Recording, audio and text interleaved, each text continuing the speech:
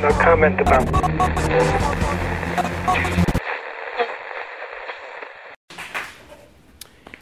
Good afternoon, everybody. So again, my name is Delio Vasquez, PhD student in the History of Consciousness Department at University of California at Santa Cruz, also a member of the University of California Graduate Student Union, UAW 2865. Yeah, right on. So talking about the founder of the Black Panther Party, Huey P. Newton, and his late theorizations, particularly that of intercommunalism. This talk will have kind of two main parts. The first section goes through his theorizations, its economic aspects, some of its philosophical aspects, theoretical aspects, and then later how the Black Panther Party applied that thought politically in practice, and also any kind of relations to contemporary struggles. What am I saying? So I apologize for not having much in terms of visuals or PowerPoint.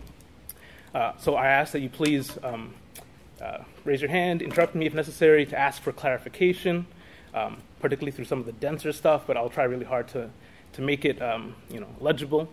And I'm really eager to engage with whatever questions people have. As people probably more or less know, the Black Panther Party was the last and perhaps most significant domestically based left revolutionary political organization to challenge the United States in the 20th century. At its height, the Black Panther Party encompassed 68 chapters in the United States, and it established an international branch in Algeria and trained with operatives in the Congo, and also formed coalitions with political organizations in Zimbabwe, Mozambique, South Africa, North and South Vietnam, North Korea, the People's Republic of China, Uruguay, Nicaragua, Cuba, Palestine, Iraq, Israel, and throughout Europe, especially Northern Europe. A lot of people aren't as aware that the Black Panther Party went through a series of political and ideological shifts very quickly during their history, which I've suggested an outline of up here. And really, it was in part in response to a backlash within the black community to the Black Panther Party's position of internationalism that Huey Newton then started working on this theory of intercommunalism. So on November 18th, 1970, Huey Newton introduced his theory of revolutionary intercommunalism to an audience at Boston College. Later in February of 71, he expanded on this theory during a joint talk that he gave at Yale with psychologist Erik Erikson across several days, and then later in Oakland. His opening remarks lasted about an hour, but were reduced to about 10 pages in subsequent publications. As a philosophical foundation for those remarks on intercommunalism, his introductory speech included an engagement with the work of Hegel, Marx, Freud, Jung, Kant, Peirce, and William James, among others. So really, much of his theorizations have been kind of lost to posterity. Last summer, in conjunction with the class that I was teaching at UC Santa Cruz, I went to the archives at Stanford where a lot of his papers from when he was doing his doctorate are still, and kind of dug out some of his writings, kind of pieced them together. So that a lot of this paper is based off of an analysis of a text that he wrote in 1974 on intercommunalism. And soon, Viewpoint magazine, with which some of you may be familiar, will be putting out that text as well as my accompanying analysis, and also Assad Haider's political critique of the Black Panther movie. Maybe some other materials also. So, all right. So Huey Newton was, in 1970, released from prison after the Free Huey campaign.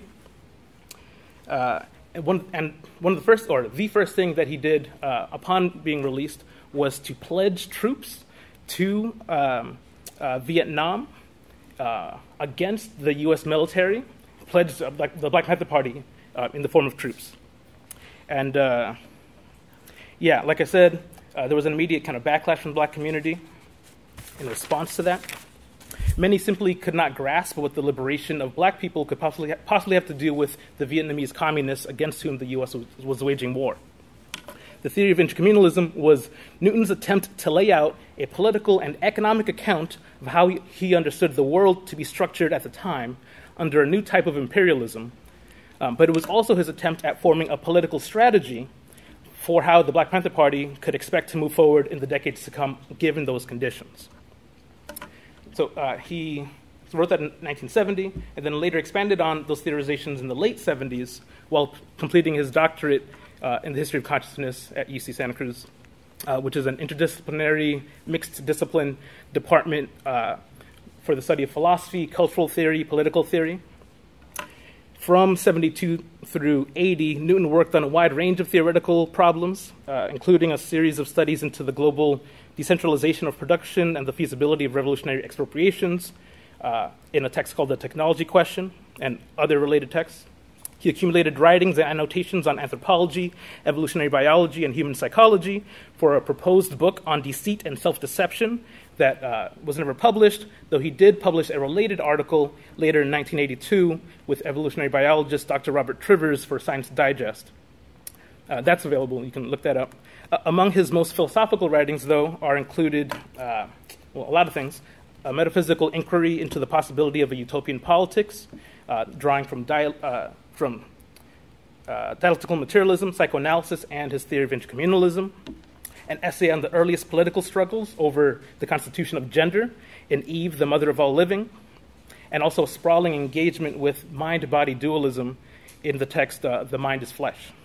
He also did a critique of theological approaches to history through a reading of the Epic of Gilgamesh, materialist historicization of early Christian history, presumably for use with the Black Panther Party's late black community-oriented Son of Man, Temple, and Church, and a bunch of other writings. So you get the idea, right?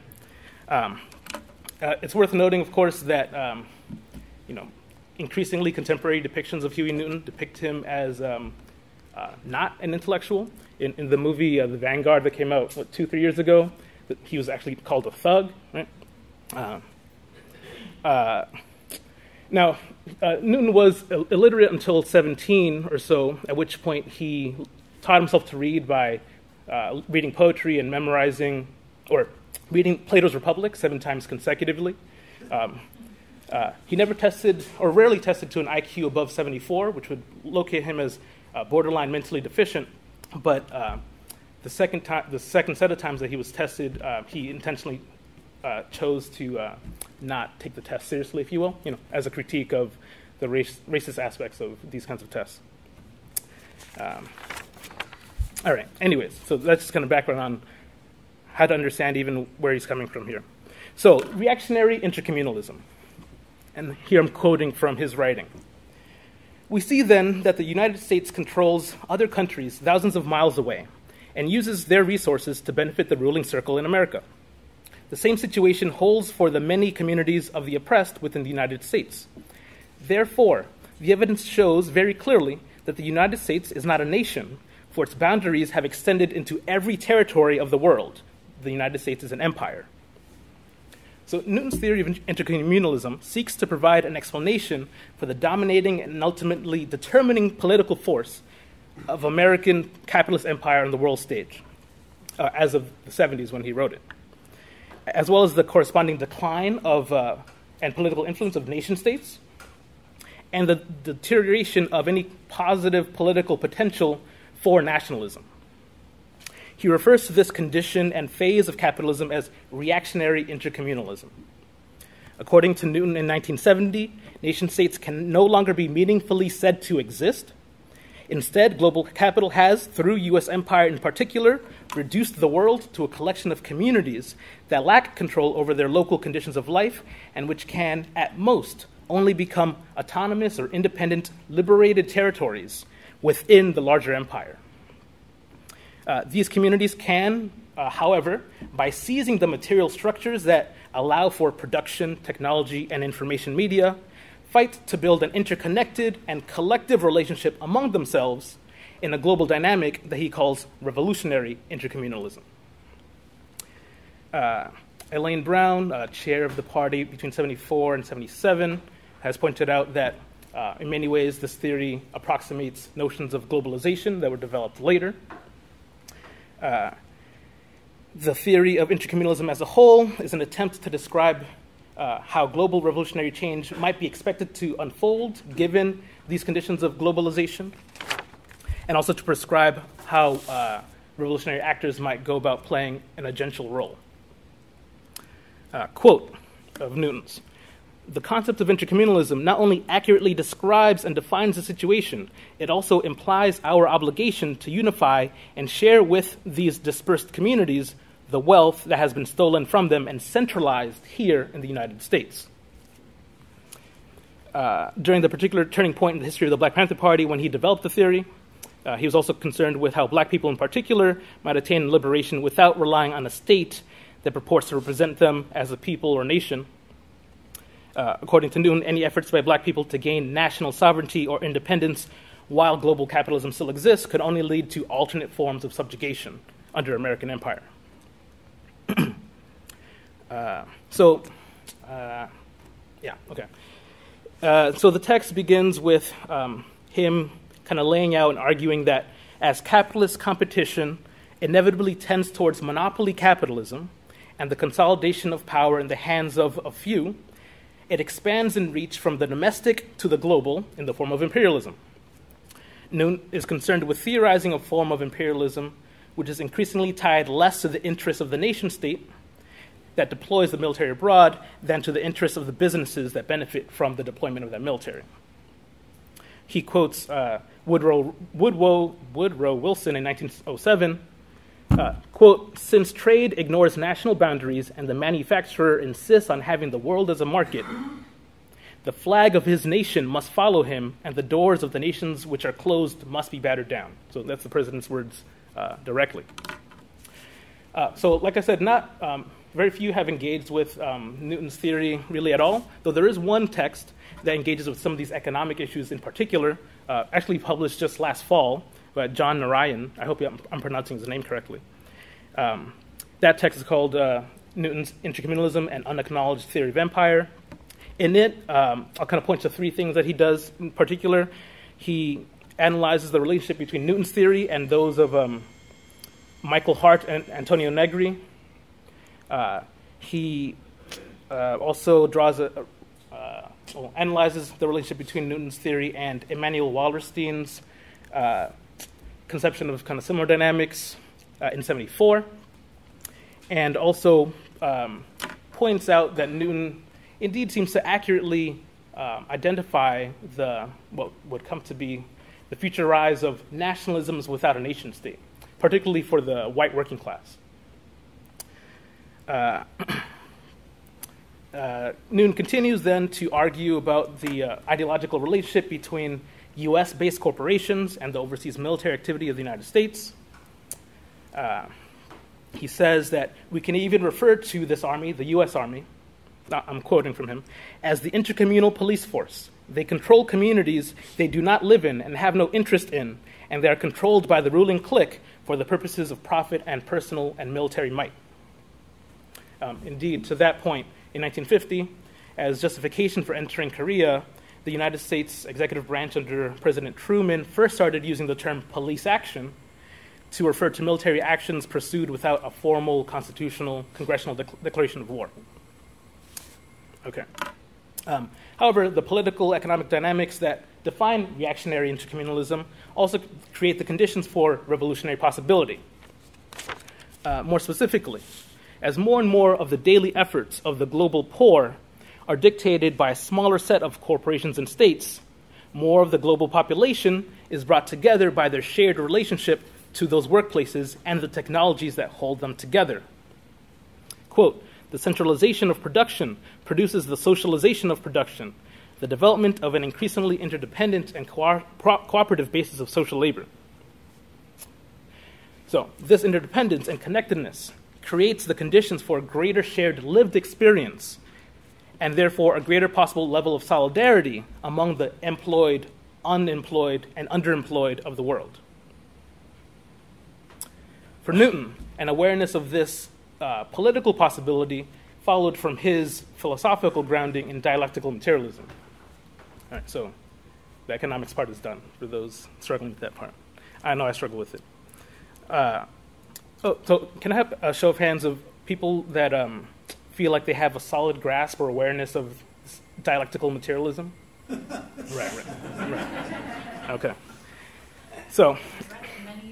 I've read those words many times. Right. Yeah. Yes. Yeah, it's worth noting that. Newton, produced this theory and tried to, of course, propagate it throughout the party and among comrades, but it was very difficult to grasp for most. Ultimately, actually, the party established a school, their first school, the Ideological Institute of Intercommunalism, which was composed of basically a bunch of like street kids, lumpen, that they recruited and tried to teach mathematics, philosophy, and this stuff. And it didn't go so well. All right, so I'll try to do a better job, but yeah. Consistent with the ancient Greek approach, according to which philosophy is pursued always for a practical purpose, to understand better how to live the good life, for Newton, no ethical, social, or political goal can be adequately pursued without a philosophical examination and understanding of the world in which that pursuit might occur. For this reason, Newton often began his accounts of intercommunalism by laying out how knowledge of reality might be attained at all. I'll just kind of mention then, in different texts he kind of goes about in different ways. Sometimes he contrasts empiricism, which is based off of subjective observation, contrast that with rationalism, the idea that truth can be acquired through just the application of reason, looks to the shortcomings of each, and then he argues that Marx's take on dialectical materialism draws from the strengths of both in order to get a better account of how things in the world are constituted and transformed over time. Quote, Marx, as a social scientist, criticized other social scientists for attempting to explain phenomena, or one phenomenon, so things in the world, if you will, by taking it out of its context, isolating it, putting it into a category, and not acknowledging the fact that once it was taken out of its environment, the phenomenon was transformed. So, for Newton, dialectical materialism gives us a sense of, helps us understand better what the world is, how it's changing, and what can be done given those changes as they're occurring. For him, dialectical materialism tells us that nothing is static, nothing is isolated, that the world is transformed through constant flux and antagonisms, and that some form of knowledge of these turning points can be acquired through a combination of observation and rational reflection. Dialectical materialism, diamat is for short, also serves as a method that makes it possible to identify how the key center of conflict in any situation may have shifted. So, to that point, the Black Panther Party was constantly shifting their strategy. Kind of most prominently, they shifted in 1966 from black nationalism to an anti-capitalist revolutionary nationalism by 1969. So if you look at the 10-point program, in 66, they call for an end to the robbery by the white man of our black community. By 69, though, they call for an end to the robbery by the capitalist of our black and oppressed communities. Under Newton's conception of dialectical materialism in the world, which is, for those familiar at all with Mao Zedong thought, distinctly Maoist, contradictions exist everywhere, but only certain ones are antagonistic contradictions. And when pushed, these contradictions will, by definition, inevitably transform the whole dynamic at hand. So I'll read a bit of Fred Hampton, who is kind of well known for being able to articulate a lot of these complex ideas and more kind of everyday language. He says, so he's chair of the Illinois chapter of the Black Panther Party, assassinated by the police. Did you ever see something and pull it and take it as far as you can, and it almost outstretches itself and goes into something else? If you take it so far that it is two things, as a matter of fact, some things, if you stretch it so far, it'll be a different thing. Did you ever cook something so long that it turns into something else? That's what we're talking about with politics. politics ain't nothing, but if you stretch it so long that it can't go no further, then what you got on your hands? You got an antagonistic contradiction. All right. Questions so far? Questions. All right. Well, Yes. It just goes back while you're doing your excellent presentation. I've been thinking, you said 2 pages back here that there was a point you were talking about white people with a nation but not a nation state. So What does that mean? in passing, he refers to, so if nation states no longer exist, because all of the world is already basically capitalist, globalized empire, this is not unpopular theory these days among certain economists, right? That transnationalism basically means that governments have less and less power, I understand. and increasingly, actually, capital elite dictate things. Yeah. And so, what John Narayan identifies in the present, particularly with basically Trump white populist nationalism, is the rise in nationalism, the belief in our nation, even while the nation state is actually in decline. Yeah. So the capitalists can have access to the military, however, they don't believe in the welfare of their society. That's what you mean by nation state, is they don't want to give handouts from their wealth, but if they want to, they can use the military to knock down the door and force people to buy their things. I think that's a solid understanding, or austerity is another term people use for this. It's also the question. That's the question. The military. How much can we conceive of it as tied to the nation state or the modern nation state, and how often is it tied to concretely the pursuits of corporations, particularly with the increase and rise in kind of paramilitary organizations? I think these are questions to engage and kind of pull apart. All right. Any other questions on this stuff?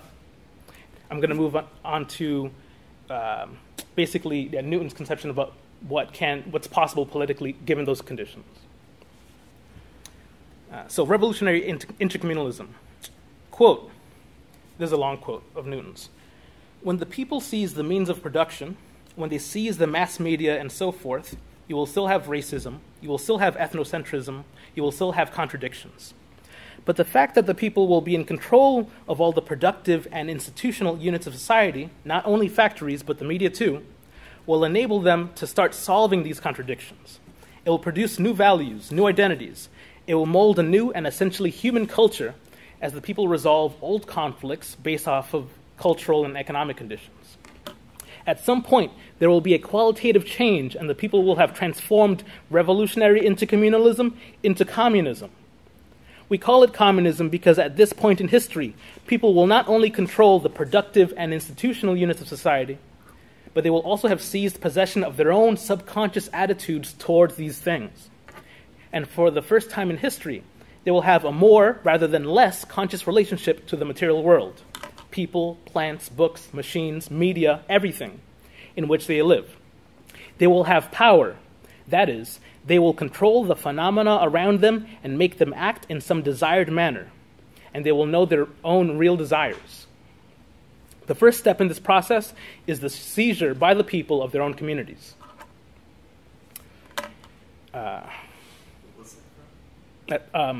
This unpublished text called Intercommunalism, 1974, that, like I said, Viewpoint will put out soon. So like I said, the Black Panther Party started kind of as a black nationalist organization, having observed that, quote, most people in the world had solved their problems by forming into nations. However, they were deeply critical of African or black-led states that were nonetheless authoritarian or capitalist, or within which black people were poor. For black liberation to really come to pass, it would require to be also against capitalism. I'll read this quote. He's a better writer than I am. So, it was my life plus independent reading that made me a socialist, nothing else.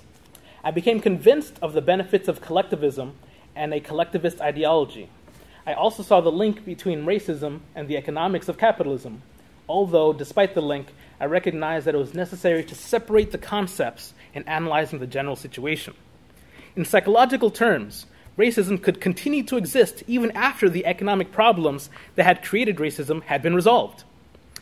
Never convinced that destroying capitalism would automatically destroy racism, I felt, however, that we could not destroy racism without wiping out its economic foundation.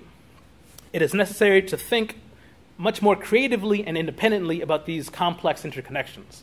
That's from Newton's autobiography, Revolutionary Suicide. Right, so then Black Panther Party shifted to revolutionary nationalism, grounded in the need to transform society economically. However, really within a year or two of the Black Panther Party's founding, the leadership would come to the conclusion that the black community in the U.S. could not, practically speaking, become a nation state, secure with their own territory and with full control over their economic, political, and cultural life. After all, quote, "It is an endless circle, you see. To achieve nationhood, we needed to become a dominant force. But to become a dominant force, we needed to be a nation." So, more to the point, if African Americans were indeed ever able to establish a separate nation state, even if it were socialist, there would be little to stop the U.S. from invading and turning it into a colony in the old school sense, traditional colonialism, or in the contemporary neo-colonialist sense, through economic control, given the reality of reactionary intercommunalism, or globalization. So given that, the only solution could then be for the Black Panther Party to ally themselves with other oppressed peoples domestically and abroad. I have a bunch of writings here on some of Newton's kind of critiques and questionings or decentering of race as a category, and I can go into that if people are interested later, but I'll kind of set that aside for now. And yet, by 1970, Newton came to reject even internationalism as a flawed revolutionary strategy. The reasons for this rejection are based in at least two problems or contradictions, one external to the Black Panther Party and one internal to it. The first problem is related to Newton's understanding of the world under reactionary intercommunalism, or globalization, if you will. The capitalists, let's skip this. Right. So if the world is really just a collection of communities with little actual sovereign control over themselves, you can't really have true internationalism because there are no more nations in the first place. Quote, "The people and the economy are so integrated into the imperialist empire that it's impossible to decolonize to return to the former conditions of existence. And if colonies cannot decolonize and return to their original existence as nations, then nations no longer exist. Nor, we believe, will they ever exist again." So, again, they can only exist kind of liberated territories, kind of pockets of resistance within global American empire. Actually, already in 1974, Newton is critiquing actually both the extent to which communist China can be understood as a nation state and also Soviet Russia. Of communist China, he says, "By whom are the Chinese, for instance, forced? They are forced by the actions of the United States. Instead of putting their money into schools, the hospitals, and into institutions in their community, they are forced to maintain a large military. So their liberated territory is very similar to what happened in the riots and rebellions in Detroit, where for about 4 or 5 days, the black population there held about 8 blocks, and they drove the local police and the National Guard out, and the peace was not restored. They held the territory for 4 days. They could have had a revolutionary provisional government, and we would have recognized it just as we recognize the People's Republic of China. We do not recognize the PRC as a nation, but as a liberated territory and a community that is somewhat free, but can only maintain its freedom through a constant fight." Of communist Russia, he says, in a text called The Technology Question, published in 1972, he says that the Soviet Union had actually already become a satellite of the United States when they formed the United States-Soviet Union Trade Agreement of 1972. He says, "Russia's first mistake came in the form of an incorrect analysis that socialism could coexist peacefully with capitalist nations."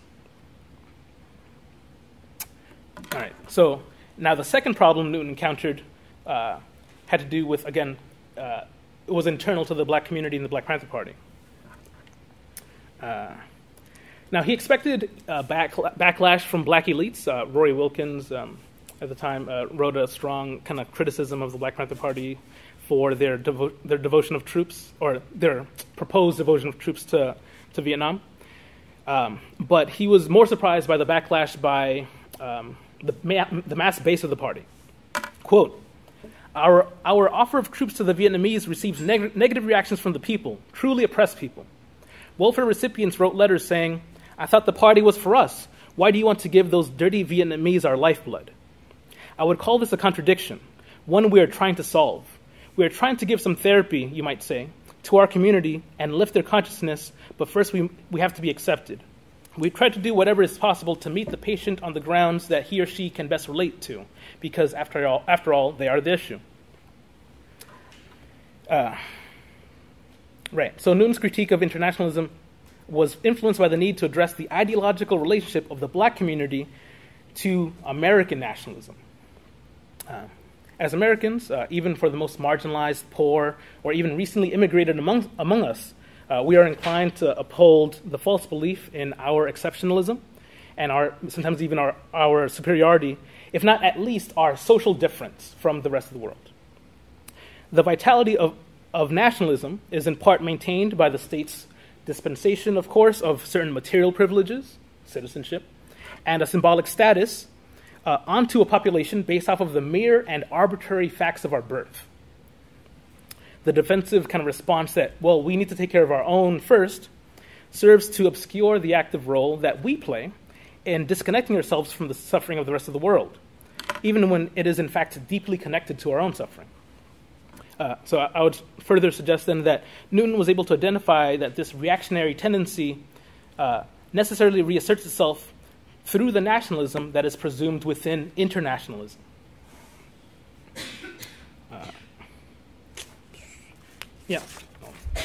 Some thoughts on Afro-pessimism, and I'll set those aside. All right. So for Newton, I'll just say. This is brief. So, without going into what Afro-pessimism is, I'll say, a lot of theorists recently have engaged with this question of the unique position that Afro-diasporic people have been placed in under modernity, arguably one of subjection or abjection, utter non-personhood. Right? For these thinkers, the forced social death of diasporic Africans as a continued effect of slavery is an indispensable feature of Western society, or perhaps of capitalism, depending on which theorist you're looking at. In some ways, Newton might be said to agree with the basic intuitions behind some of these views, but informed by his intercommunalist perspective, he comes to opposite conclusions. For Newton, all oppressed people within the bounds of American empire are in some sense colonized.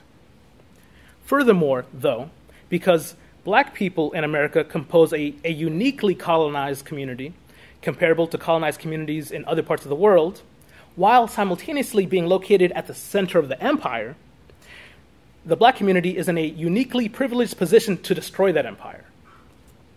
Specifically, Newton considered black people in the U.S. to be in the ideal position to act as the vanguard for the global revolution against reactionary intercommunalism. Quote, "We believe that black Americans are the first real internationalists, not just the Black Panther Party, but black people who live in America. We have been internationally dispersed by slavery, and we can easily identify with other people and other cultures. Because of slavery, we never really felt attached to the nation in the same way that the peasant was attached to the soil in Russia." So according to official Black Panther Party ideology, African diasporic people in America are not a minority, but rather members of the colonized global majority, imported over centuries to build the foundational wealth in the heart of the empire. That means that we, like other oppressed groups in the U.S., reap benefits from the exploitation of the rest of the world, while also being in a strategic position to uproot the empire at its base. Now to quote Newton a bit more here, "If we believe we are brother with the people of Mozambique, how can we help? They need arms and other material aid. We have no weapons to give. We have no money for materials. Then how do we help? They cannot fight for us. We cannot fight in their place.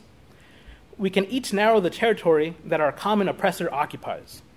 We can liberate ourselves, learning from and teaching each other along the way, but the struggle is the same, the enemy is the same. So, within a reactionary intercommunalist world, intercommunal solidarity and revolutionary struggle is to fight locally for one's own freedom, as well as to fight locally for the freedom of those far away.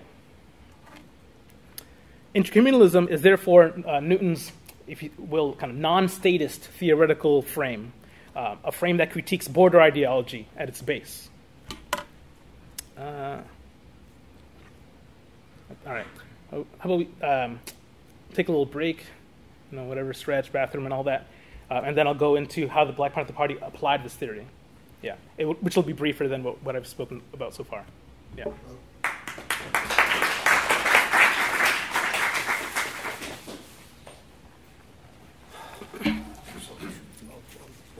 Well presented. Mm-hmm.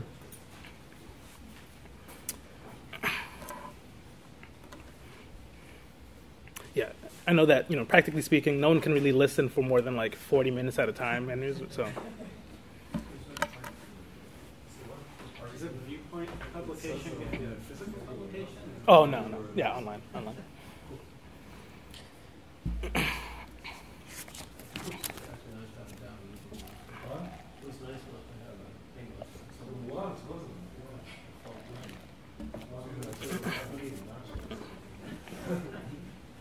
Yeah, like 3-4 minutes. Okay.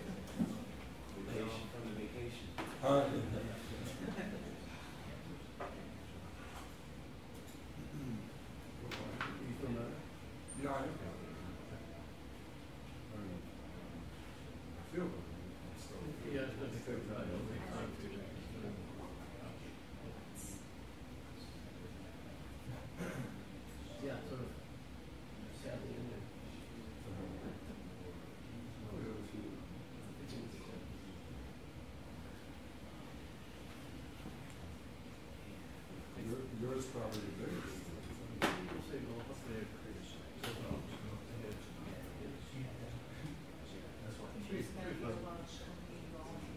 Yeah, there's not people I can say all the time. Yeah. Right. I'll try it. Yeah, down to 29. We'll see who doesn't show up. We'll see who won't show up. They're going to get pizza in the middle. Social targets. For me to figure out which play that. Yeah, that's even where. Maybe just a place that's Stephen does where the pizza. Yeah, there is. We had some pizza. Yeah, what's the place? Oh, yeah, the Intercommunalism is like on the block. That's really good. I'm sorry, that's the bad. I don't. Listen, please lock that up. It's just like a keypad. It's okay. I know there's a way to, I know where you're trying to get it. If you go downstairs and turn right, and you head up to that front, and you open the door, they post it up on the way. One's coming out front. How are you? I was friends or your family members? Well, family. Oh, that's good. See the stuff for you. Wait. Yeah. Martin Luther King ever had many donations to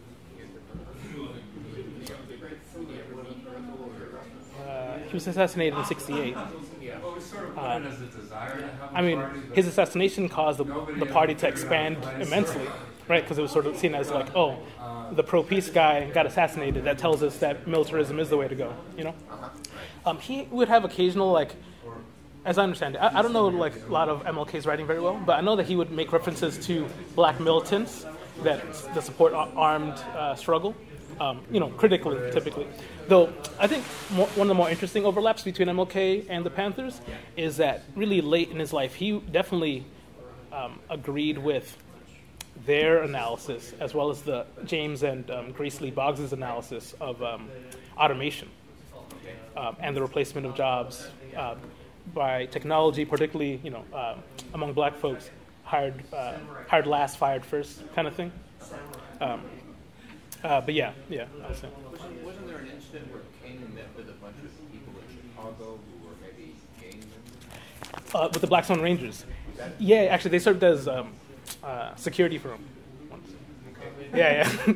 Yeah. So the Blackstone Rangers, they're interesting because. Fred Hampton was trying to make a alliance. Right. So yeah, Fred Hampton did develop an alliance with the Young Lords that had been a gang, and then became leftist. And he definitely reached out to various gangs. The Blackstone Rangers were a lot bigger than the Black Panther Party. So when Hampton offered them the opportunity to join the Panthers, they said, "No thanks, but you can join us." Yeah. Their leader, Jeff Fort, was a pretty savvy guy. So he's currently in Supermax prison in Colorado, Florence ADX. But he would get letters or hearsay that the Panthers wanted to kill him or whatever. That was just FBI informants and stuff. But he was smart to it and didn't engage with the Panthers antagonistically. Yeah. Though actually, the Panthers often refused to be hired as security for the events of other kind of groups because they didn't want to be seen as just muscle men, if you will. Yeah. Though really early on, they did kind of help. What's the word? Not liaison. What's the word? Basically, help protect and guide around Betty Shabazz. Malcolm X's widow at the time, when she took a visit to the Bay. Yeah. All right.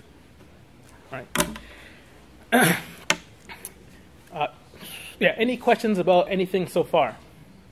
Yeah, I was curious about was the resistance to sending troops to fight the U.S. By the Black community because, for the Vietnam War, the U.S. was sending more Black troops to the front lines rather than white troops, or was it because of that specifically, or because of it was the U.S. period? The way that Newton talks about it, it was because it just didn't make sense to people. I thought the Black Panther Party was about black people. Why do we care about Vietnamese? And the thought then being that that's grounded in basically an American exceptionalism, an American nationalism. Even while the person, he talks about a welfare recipient writing this letter, and I mean that is the case. The very poor Americans do nonetheless tend to believe in their exceptionalism relative to other people. Yeah. So how does it define community? I mean, so I get it's a sub-national, but there's reactionary forms of communities under empire. Yeah. And yet it's a revolutionary unit. I mean, maybe you'll have to say something about a 50th century race, but is community then a sort of essentialized, naturalized, what's a community in his? Yeah. No, I'll speak to a lot more of that in the section that follows. Yeah, and then we'll engage with those questions. And I have some thoughts about that too. Yeah. Any other questions? All right. So, by 1970, the federal government and many state and municipal governments had already escalated the harassment of the Black Panther Party to the level of open war, assassinations, SWAT. Was developed against the LA Panthers, undercover operatives, psychological warfare, etc. So the party started in the mid-'60s, and this is 1970. Typically, people then think of the party kind of ending at that point. But really, the Black Panther Party, whether we're talking about the Oakland-based, what later would become a commune, or talking about the guerrilla warfare strategies employed on the East Coast and the Midwest and parts of the South, those continued into 1982. And a lot of that history is not really engaged with or analyzed at all. Right, so for what has come to be called the Newton faction, or the West Coast faction, there was a sharp strategic turn away from openly violent political struggle with the state, and a shift instead towards the development of institutionally autonomous social service programs. What many now have come to basically dismiss on the part of the Panthers as reformism. Newton himself says, a 10-point program is not revolutionary in itself, nor is it reformist. It is a survival program. We, the people, are threatened with genocide because racism and fascism are rampant in this country and throughout the world. I would suggest then that Newton's analysis of conditions at the time led him and the party towards a renewed focus on what many Marxists call social reproduction as a primary terrain of political struggle, shifting to a strategy oriented towards developing local autonomous organs of power tied to land. That is, specifically the severe poverty of black people made it clear that merely sustaining the black community, black persons, while working simultaneously to establish institutions that would allow for separation from capitalism was a political struggle in itself. The very survival of black people was a political question. So then, whereas early in the party, they employed serve the people programs, specifically the breakfast program, which is well known, they later then stopped using that phrase and instead used the phrase survival program to refer to expansions of the breakfast program, but also the health clinics that were established. Rather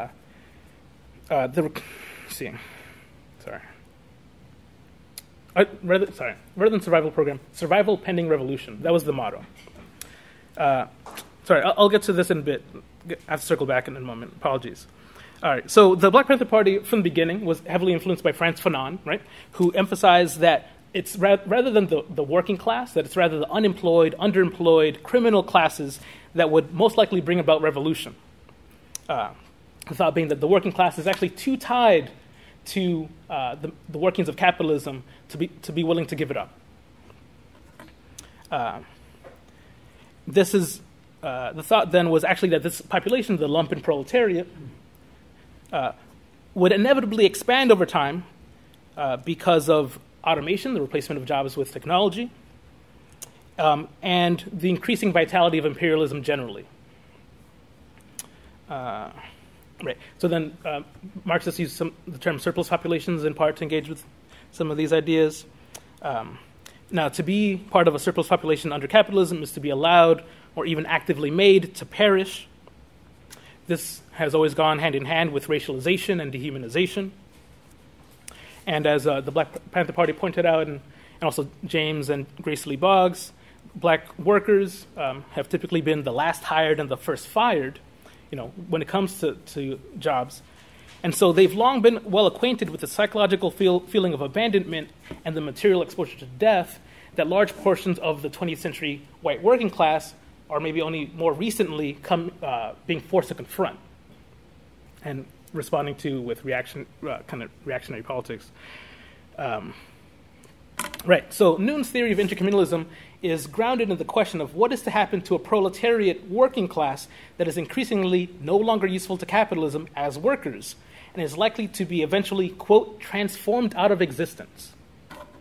Newton argues that these kinds of conditions make it necessary, if we are to survive, to come up with a different conception of ourselves.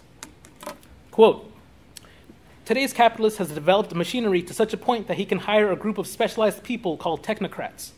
In the near future, he will certainly do more of this, and the technocrat will be too specialized to be identified as a proletarian. In fact, that group of technocrats will be so vital that we'll have to do something to explain the mere presence of other people. We'll have to come up with another definition and reason for existing. For Newton, no longer can the class-conscious worker with a waged relationship to production be assumed to be the central actor in a revolutionary narrative, which perhaps was a tenuous claim in the first place. Wherever else one might gain access to the means to consumption, with or without the wage, is the primary site of struggle. Now, the specter of black genocide has been a question on the black left for a long time, before it was taken up by, say, the rest of the left. Malcolm X submitted a petition to the UN accusing the U.S. of genocide. Civil Rights Congress, a group of black communists in the 50s, did. George Jackson wrote extensively about black genocide as a question. You can get into some of that I can get into some of that later if we want. All that said, Newton was particularly concerned with the more daily and normalized instances of genocide.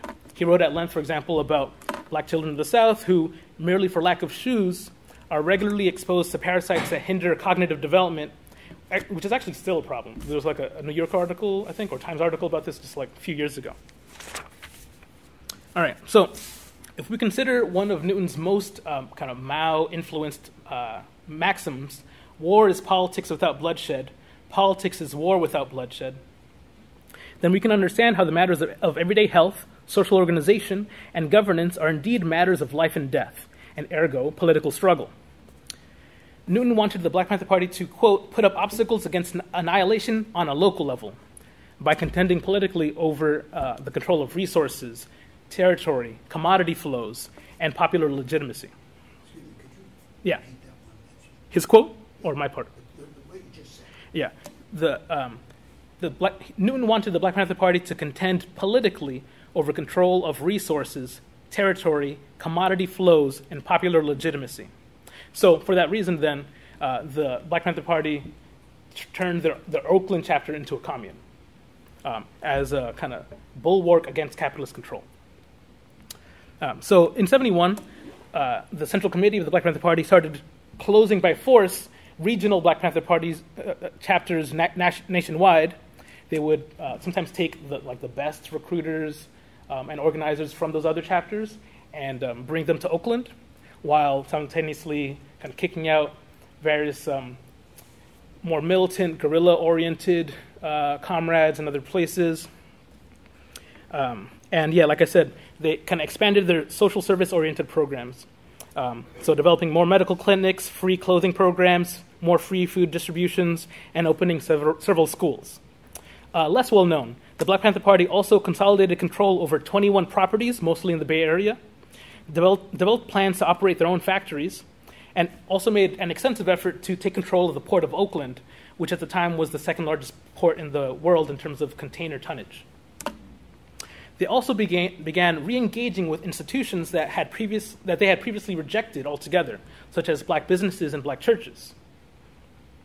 Now, these new strategies were informed by Newton's dialectical materialist logic, according to which the party analyzed the conditions of the time and sought to reassess who might be friend or foe by pushing at the population in question until they were forced to choose sides through their actions.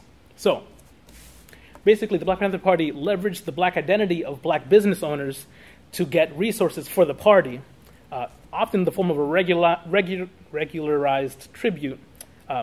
First, they would do this by kind of insisting on their support by appealing to black solidarity. And then if that didn't work, they would organize boycotts against the black businesses to exert economic pressure.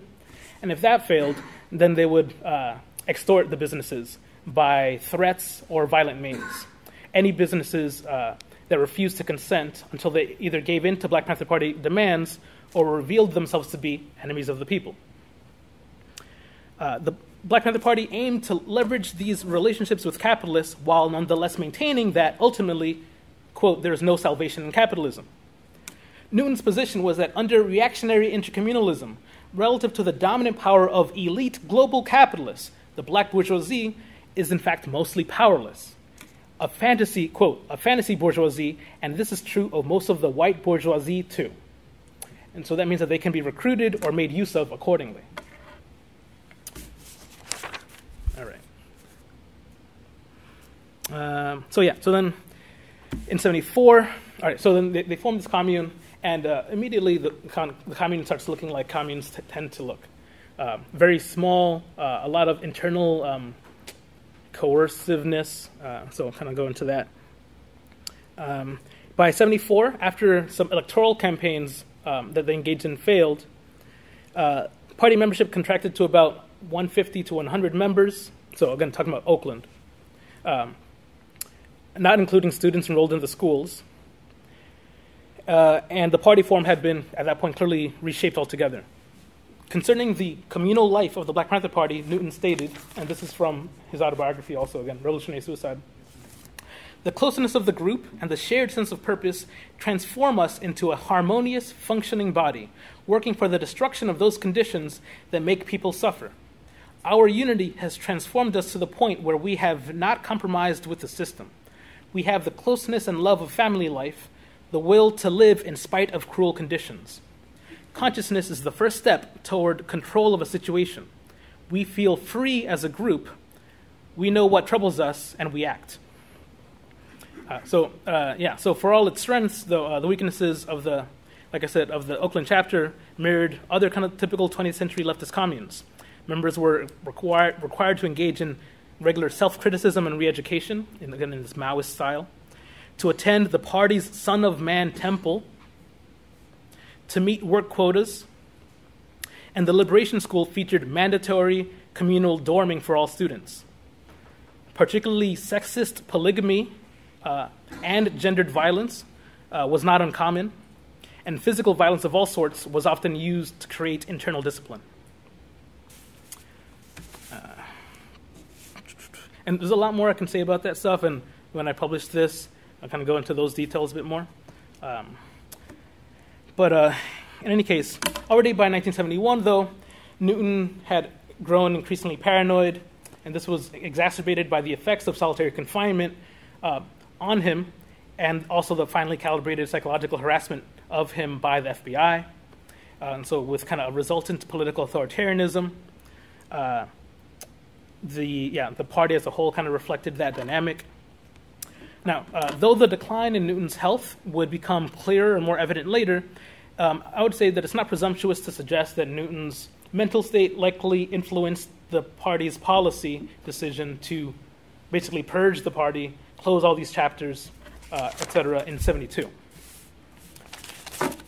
Now, despite evidently Newton's extraordinary commitment to theoretical consistency, I would argue that in some ways Newton failed actually to apply his own theory of intercommunalism to its full logical conclusion.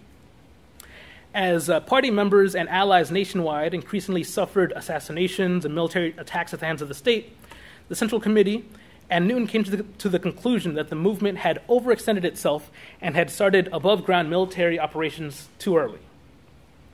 For this reason, among others, the Oakland chapter, again, contracted the national chapters.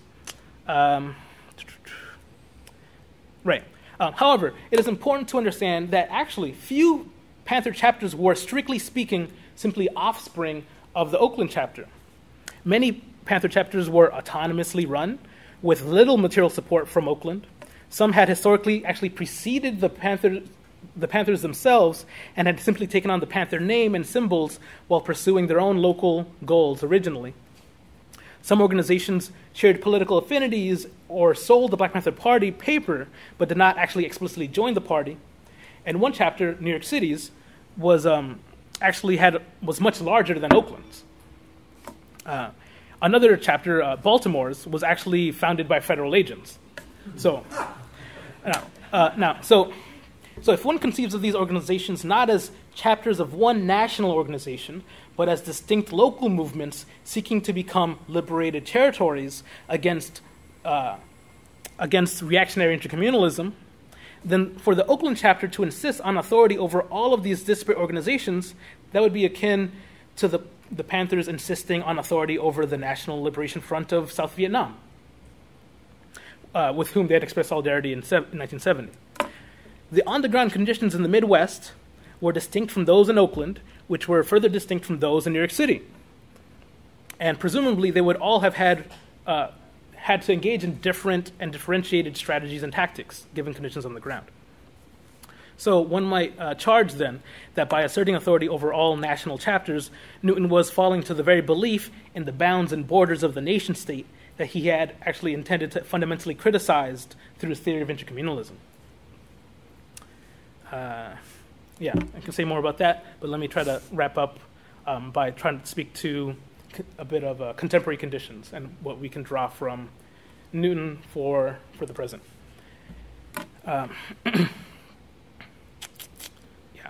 While Newton's currently available writings on intercommunalism are in many places regrettably sparse or even underdeveloped, the portions of his theory that we have access to have much to offer those of us thinking about contemporary struggles for liberation. For one, Newton's insistence on strategizing beyond the nation-state in a way different from that of the older generation of internationalists, should resonate for those today struggling with the limitations and problems of pursuing democratic socialism within the bounds of a nation-state. Newton might urge us to reconsider whether organizations or movements based in, say, San Diego might be able to develop more productive solidarities with organizations based in, say, Tijuana than with ones in New York City. While San Diego and New York City might share like maybe political beliefs or political ideology, or even some material limitations imposed by federal law, other dynamics such as economic flows, community composition, major language, might be more significant for determining political possibility and whether or not two organizations can collaborate. And that might be more important than, again, the question of whether or not they're on the same side of a legal border. Newton's theory might also help us make more sense of the kinds of non-statist and proto-statist political movements that have arisen and somehow have persisted in recent decades. Some things that come to mind are the Zapatistas in Mexico, Kurdish Rojava, right? Movements that haven't intended to take state power, but rather just kind of maintain autonomous control over a territory. Another US-based project is the Jackson-Kush Plan, or also known as the Corporation Jackson, based out of Mississippi, and with similar approaches. A conscious shift toward the pursuit of a kind of politics of autonomy within or across nation-states can also be identified, though, across the political spectrum, kind of to the point of your question earlier, from transnational gangs to Hezbollah, ISIS, Michoacan. Yeah. Now, while material practices or forms of life, I guess to quote Tikkun there a bit, may indeed be the only practical grounds for radical solidarity under current global conditions, the conjoined matters of mass politics and class consciousness remain a question. The question of how people might be motivated to pursue revolution and how ideas might circulate under reactionary intercommunalism did not escape Newton, of course, though. Elaine Brown points out that though he did not live long enough to know of the internet, Huey argued that as technology was bringing the world ever closer together, the world's people were poised to recognize their common oppressor and unite around their common oppression. David Kilcullen, who was a senior counterinsurgency advisor to General Petraeus and to Secretary of State Condoleezza Rice under Bush, identifies information itself as a soft target that non-state actors can exploit in a contemporary world where war, crime, and the politics of resistance become increasingly blurred and transnational. Kilcullen notes how otherwise improbable solidarities developed through social media during the Tunisian Revolution between sports hooligans and radical leftist hackers, helping to establish and spread the forms of political consciousness that brought basically people to the streets, riots, and violent clashes against the state. This is to say nothing of the use of the digital terrain to struggle over resources and currency itself. In the 1960s, the counterintuitive solidarities that the Black Panther Party fostered between black religious communities, unemployed street youth, Vietnam veterans, white college students, and Hollywood celebrities even, irked many on the left that insisted on a more limited conception of what properly constitutes a class. For Newton, in accordance with dialectical materialism, classes arise and disappear in history as an effect of material conditions of exploitation and oppression, and as antagonistic contradictions divide and redivide the population in new ways. Thank you.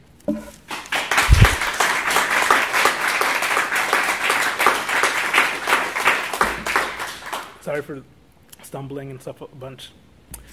All right. Questions, discussion, whatever.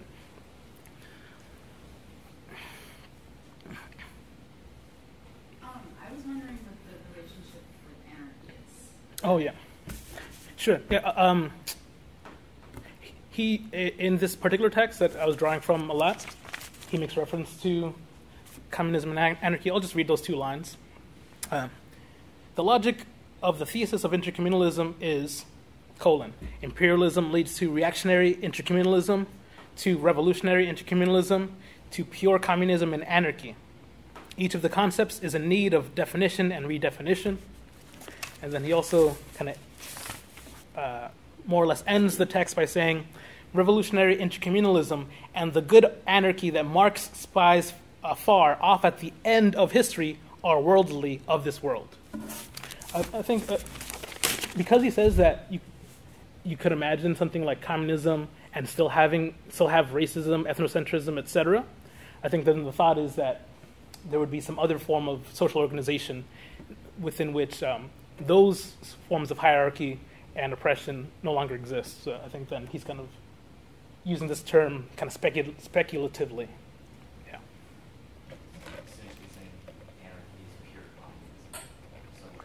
Mm-hmm. Yeah, that's it. Yeah. You mentioned you want to talk about later union and the idea of race. Oh, sure. Yeah. So let's see.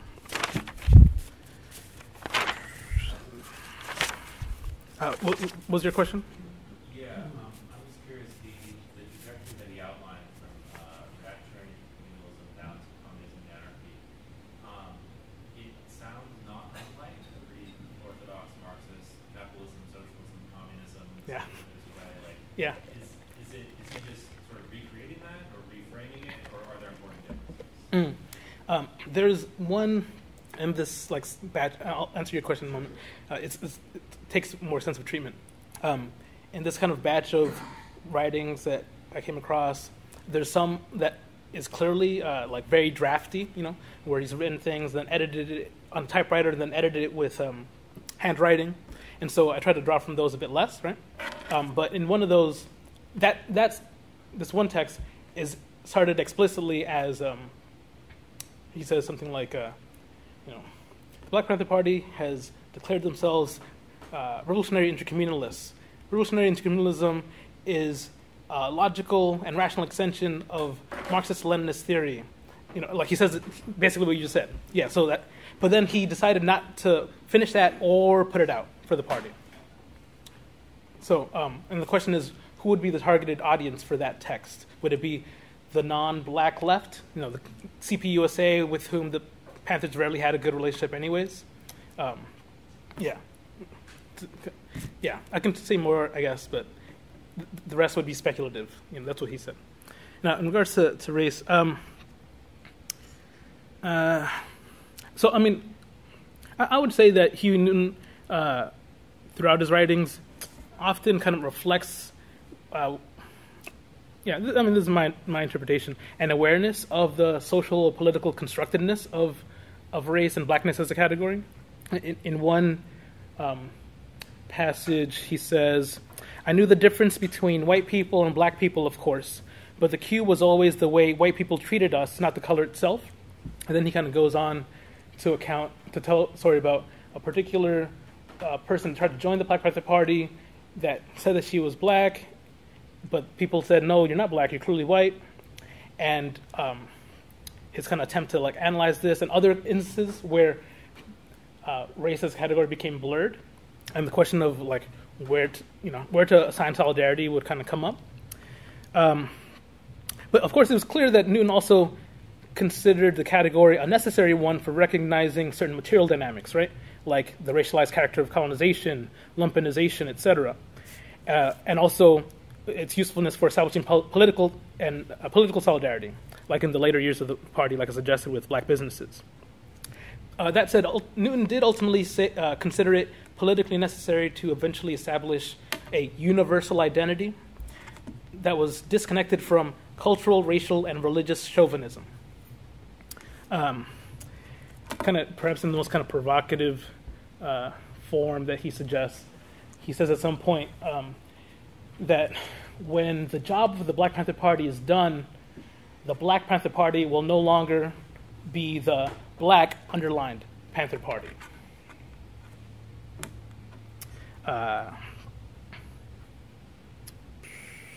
Yeah, and then there are other things in there where he talks about colonization. Right? Obviously, central to the Black Panther Party's ideology is that, again, black people are a colonized minority of the majority. Though, kind of following from his theory of internationalism, at different points he also talks about other populations in the U.S. being colonized. obviously he talks about indigenous people as colonized. He talks about whites at the start of the country being a colonized population. So, before the American Revolution,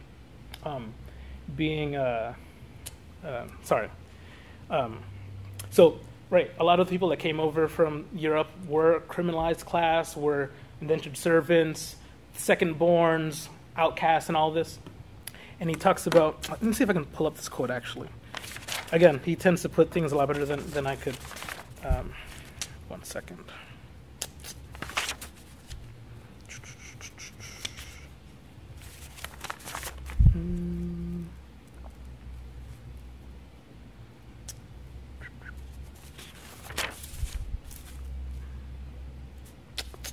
Sorry.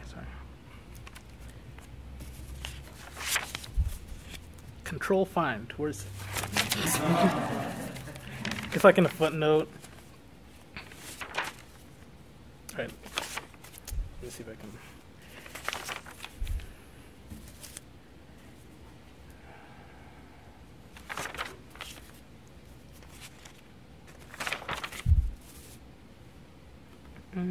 There's a law that under these circumstances you can never find what you're looking for. Yeah. That's how it works. Okay, yeah. It says in a text called On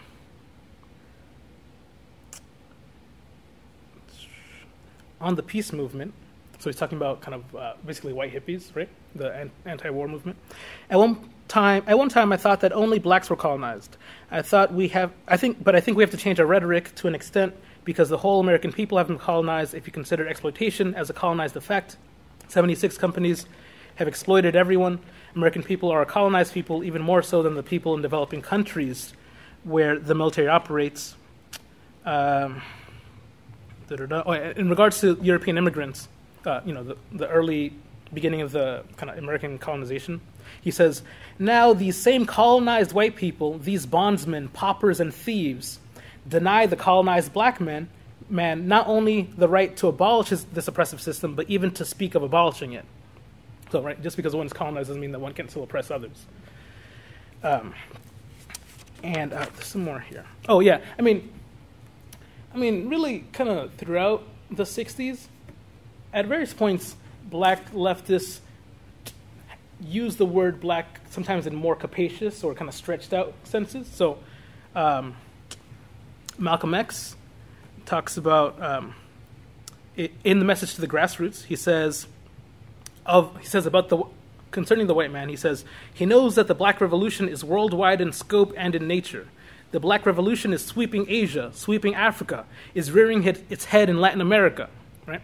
And then also James and Grace Lee Boggs in The City is the Black Man's Land say, like in a footnote, they say, well, when we say black, actually we mean all people of color who are engaged in revolutionary struggle in the United States and all over the world, right? So a lot of people have like engaged with this question and kind of tried to stretch a category and reconceive it, but that doesn't mean that the category doesn't have political and practical use, right? Which is why Newton insisted on it. And really what he said actually, one of the ways that he criticized the kind of quick rush to militarism on the part of the rest of the national chapters was by saying that the Black Panther Party had, there's a text called The Defection of Eldridge Cleaver from the Black Panther Party and the Defection of the Black Panther Party from the Black Community, right? And so this was part of the inspiration behind going back to this kind of local struggle. And Newton's concern was that they had kind of moved too quickly to ally themselves with basically kind of popular leftism, Like Cleaver was very kind of happy to organize with like white celebrities often, to the detriment of kind of organizing the mass base. And so Newton criticized this and, again, urged the return back to the black community. Now, you can have that analysis and still think about race as a social political construct. So, yeah, that's a lot of things. Other questions? This is sort of the same question in different guise, but just you mentioned Assad Haider's book,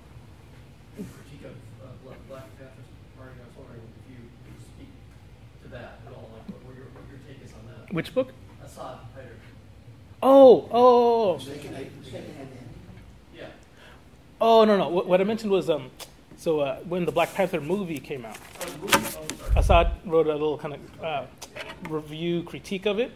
It didn't circulate much, but then we were going to kind of put it back out with this material, kind of catch on the Black Panther movie wave and have all this stuff circulate. I mean, you can read that. Yeah. That's, again, Assad is better at it than I am also. But I mean, something funny about a movie in which a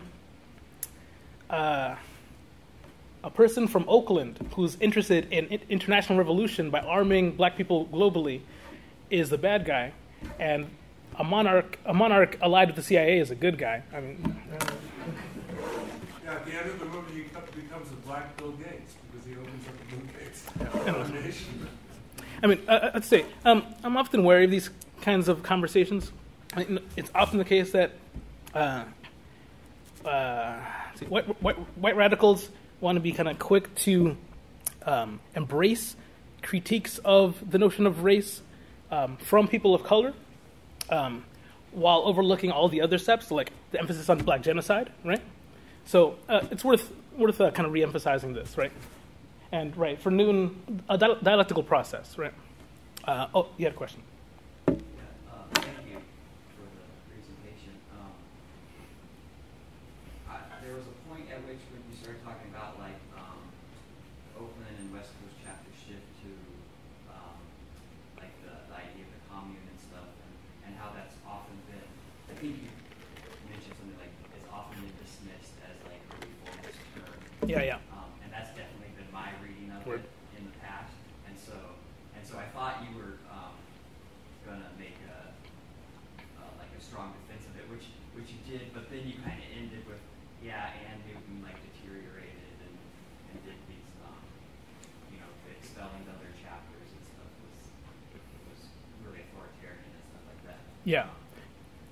So, I guess I'm still not clear why, not necessarily the survival pending revolution program as reformers, like I don't know if that's like useful to define, but the electoral program? The turn towards like electoral politics. Yeah.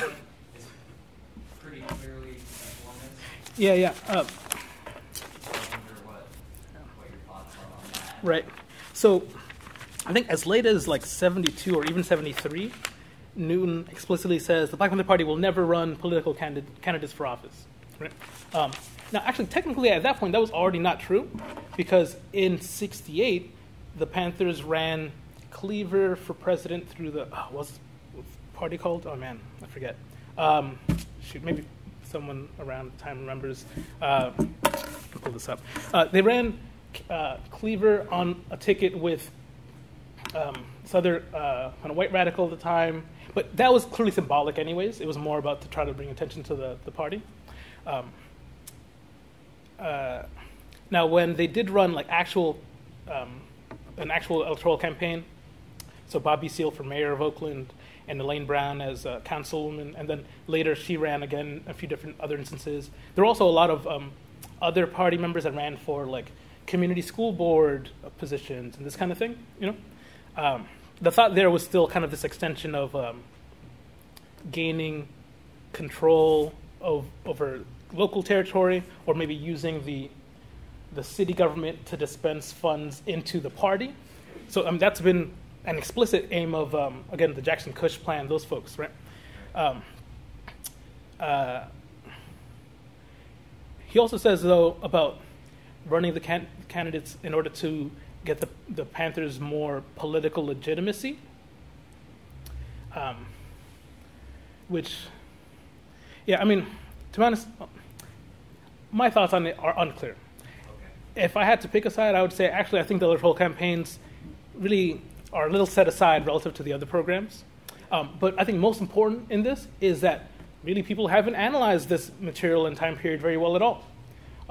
And so that assessment, analysis remains to be done by folks with also more kind of historical chops than I have in terms of like seeing exactly how the Panthers were talking about it then, that kind of thing. saw a hand over here somewhere. I was just, I can't really remember the timeline, but did you write anything about Angela Davis in their relationship? I mean, you're saying, they didn't have a very good relationship with the CPUSA, but she did. Right, yeah. So, a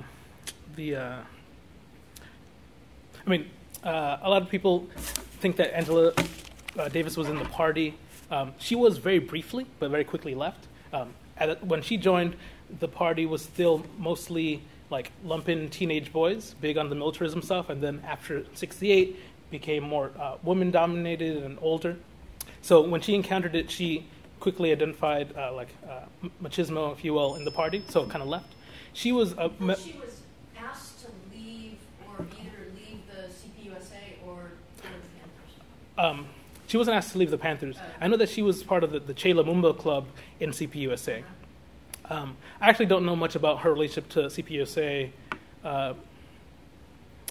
but yeah, I would say actually her most prominent relationship with the party had to do with her relationship to George Jackson.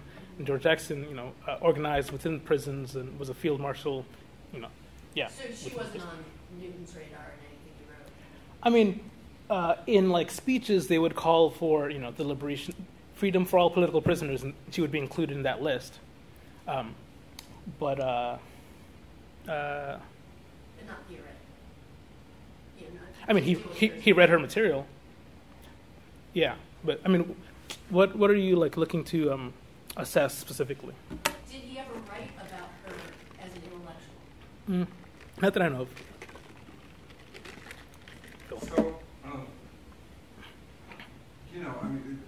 there's so much. This is such a rich vein of stuff. I almost want to say first, could you give us a reading list of what you think? Not now, but sure. I'll skip that for a moment. We'll talk about that privately. But this notion of Huey Newton as an educational theorist, underappreciated. We always hear about Malcolm educating himself in prison, and there were a lot of free schools that started in the 60s, like in New York. In '67, there was a school that Chomsky and Angela Davis taught downtown that broke up a year later because it was started by someone who was a Shackmanite who tried to take it over. But all the stuff in it was instrumental. It was about the war in Vietnam. It was filling in the background of the complex now. What's fascinating about Newton, as I gather, and I think you mentioned that he wanted people to learn mathematics as well as politics and so forth. Literally, there's this thing that links him back to Plato and to this notion of kind of autonomous education. Am I right in thinking that, or is? So we can talk about Newton as an individual and himself and how he came to his relationship to education, and then how the party approached it. And so, sure, there was the ideological institute that they formed that had that aim, and then there was the liberation schools that had a slightly different orientation, more connected to the commune. I think in many regards, the Panthers' emphasis on education came out of cultural nationalism. Now, cultural nationalism is very often dismissed by the Marxist left these days, but for the Black Panther Party, it was very evident that racism has these psychological, ideological dimensions. They make people feel like they're worthless. And the first step, before you even get to black nationalism, is to have people have a sense that they are a person that can even be a part of a nation, right? That they are worthwhile. And so the Panthers made learning about, reading Nkrumah and Malcolm and Du Bois and Wright and all these people necessary or required for membership. Newton himself, clearly an autodidact. He, like I said, learned to read late, but then once he did learn to read, he devoured literature. Mumia actually has a talk, or kind of a speech, I guess, recorded talk he gave that you can find on YouTube, where he talks about what it's like for people that are prior illiterate and that have had to actually navigate through the world without knowing how to read, and that basically learned to manage things by memorizing everything. What it means for a person to then become literate and suddenly have massive portions of their intellectual capabilities freed up. And that often there's like then a big jump. Mumia posits in people's ability to then like take in any number of things. So actually, I'll just read a long list of the things that Newton, in his autobiography and a couple other texts, says that he read soon after Plato. Aristotle, Descartes, David Hume, Locke, Kierkegaard, Marx, Bakunin, Dostoevsky, Nietzsche, James Joyce, Lenin, Mao, Ho Chi Minh, Martin Delaney, Frantz Fanon, Robert Williams, Malcolm X, Durkheim, Du Bois, Pavlov, John Watson, B.F. Skinner, Herbert Hendon, Eric C. Lincoln, A.J. Ayers, Bertrand Russell, the Bible, Shakespeare, Edgar Allan Poe, Victor Hugo, Franz Kafka, Albert Camus, Sartre, T.S. Eliot, Ralph Ellison, Richard Wright, Langston Hughes, Claude Brown, James Baldwin, Julian Bond, Angela Davis, etc. I read all that stuff and I Yeah, sure. Nobody's talking about me. Yeah. My theory is that everybody in America is an autodidact, but few people talk to it. Oh, because our education system's so bad? Maybe, yeah. Question. So, the Oakland commune, how long did that commune and the other communes, this is very interesting to me, how long did they last? When did they finally expire? 81, 82. So they lasted for 2 years? Oh, from like 74 to? Yeah, you could say 74 to 82, 73 to 82. Okay, so they lasted about roughly, some of them 8 years. Yeah, and really, a lot of it was kind of centered around the school, the Liberation School. Yeah, so the question I have is, to what extent did the external state, the police, for example, were allowed to go into the commune? Were they allowed to? Did they prevent the police from getting in? Did they prevent other? Was it wall? Was it? Like a walled not commune. walled, but was it? Like for example, Occupy. When Occupy took place, 2011, 12, etc. The problem was that there was an ability for the state to just wipe it out. Within 2 weeks, it all got wiped out. And so I'm wondering, to what extent was it integrated into the rest of the community, and to what extent why wasn't it not wiped out by the police? Sure. All right. So first, I'll say I'm not really in a position to answer these questions very well. My research is only I work on the Black Liberation Army. I just taught a class on the Panthers, and then decided to dive into some of this stuff because I came across these archival texts and decided, I should put this out because people haven't read it. In regards to the commune, I would suggest looking at Elaine Brown's autobiography, A Taste of Power. I would suggest Kiran Garcha, who's a colleague of mine. She works in the liberation schools, and she wrote an article on the Black Panther commune and Panther Party. I'll put up her name for Viewpoint. So yeah, obviously Elaine Brown's book. My colleague Kiran Garcha, she wrote an article for Viewpoint on the Panthers communes. Also, Robin Spencer, who has an excellent book on the late party called "The Revolution Has Come." She has, that text is great for all the stuff on the commune, and also she has another article where she also makes this argument about the Panthers as a commune. So yeah, I'll just say that. Yeah. Maybe take one more question, and then we have to break down the room and get over here by Priestley Boggs. Right on.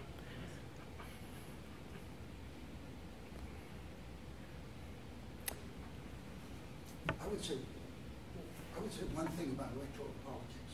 It all depends whether it's revolutionary or not. I mean, Marx thought there were occasions for electoral politics were very important. Lenin and Trotsky did. I mean, it depends what's happening in the world. If we're talking historically, materially, dialectically, it's not just yes or no. Thanks very much. Thank you.